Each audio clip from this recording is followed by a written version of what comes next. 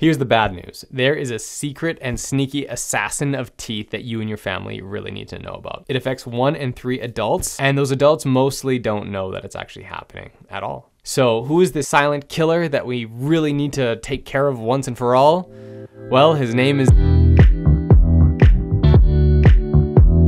Xerostomia. Now forget that word forever because it just means dry mouth. Yes, that epic assassin of enamel that I painted on your mind canvas is simply dry mouth. Let's rewind here for a second because I feel like we've gotten ahead of ourselves.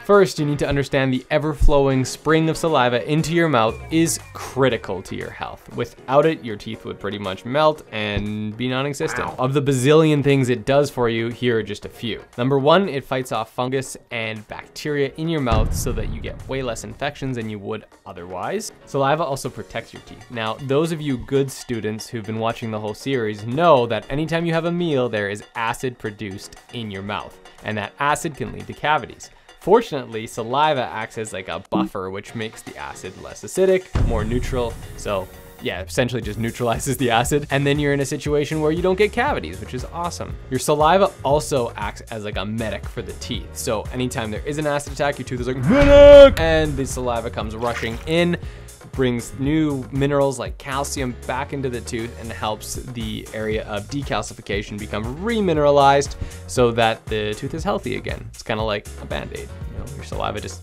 is a perpetual, ever-flowing band-aid. Just in case I wasn't clear before, here is a perfect metaphor to make it crystal for you. So here we see a beautiful castle and an Irish meadow just waiting to be invaded by the oncoming horde. Fortunately, there is a giant moat around the castle, which is preventing them from doing so. If you haven't figured it out so far, the castle is your tooth, the moat is your saliva, and the oncoming horde are the cavities that want to destroy your tooth. Everything's well and good because the moat is around your castle and no one can invade. But say something comes along that dries up all your saliva. And once that happens, the moat is dried up, the bacteria/cavities just storm across, grab hold of the castle, and cause ultimate destruction. So what are the things that dry up your moat or your saliva? Well, number 1 is medication. If you're taking a lot of different types of medications, there's a good chance that one of them has the side effect of dry mouth. So you gotta be really aware of that. And if it's really causing a problem for you with your teeth or with your saliva, then talk to your doctor and see if he can maybe put you on a different medication that has good enough effects for you, but without the nasty side effects. Other potential causes of dry mouth include not hydrating well enough, previous head or neck radiation therapy, and certain medical conditions. There's one in particular called Sjogren's. It's really hard to pronounce it. It looks like some other language when you actually see the word on paper. If I mispronounce it, I am sorry, Sjogren, if it was named after you. Well, what about those people who have dry mouth but don't even know that they're getting it? Well, this is where it's so important to go for your yearly checkup at the dentist. Your dentist has a much better idea of the quality and quantity of saliva in your mouth during the checkup than you ever would at home.